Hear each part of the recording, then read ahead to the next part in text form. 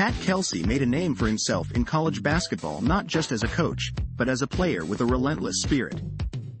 Kelsey's passion for coaching was ignited by his mentor, the late Skip Prosser, who he both played and coached under. He is known for his unique motivational techniques, including the use of historical quotes and unconventional team-building activities.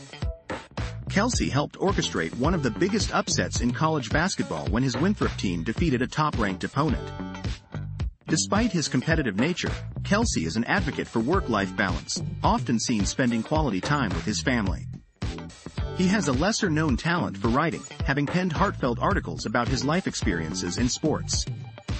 Kelsey's commitment to community service is evident through his involvement in various charitable organizations.